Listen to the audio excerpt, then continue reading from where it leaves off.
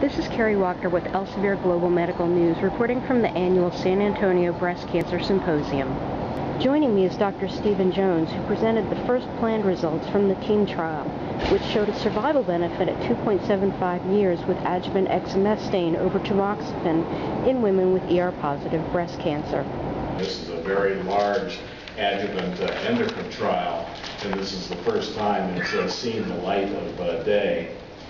It's a little bit complicated. The history goes back to 2001 when we planned this trial.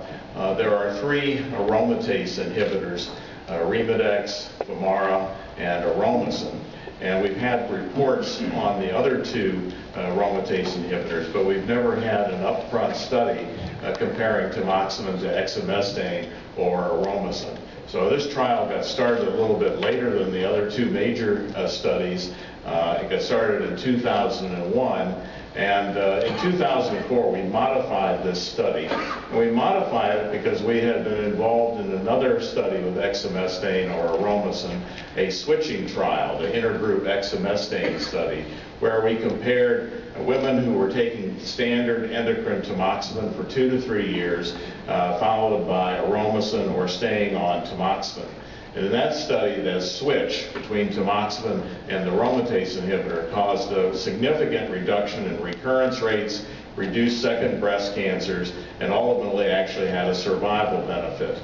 So in 2004, we felt that it was no longer appropriate to just study 5 years of tamoxifen as the control. We felt that the prior study was not really now tamoxifen being switched to exemestane. So we amended the trial in 2004, and this is the amended trial design.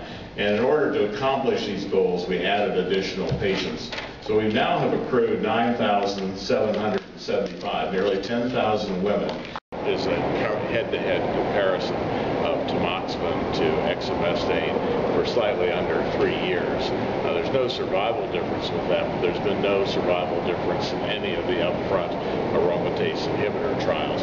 What there was is there was an improvement, reduction in breast cancer events reflected in a better disease-free survival, a significant relapse-free survival, and a difference in time to distant metastases. So, do you think that this might translate into better quality of life for these women? The safety profile of the aromatase inhibitors, and was true in our trial as well. Generally, there were fewer gynecologic complaints. There was much less chance of a blood clot. There was no significant cardiac risk compared to tamoxifen.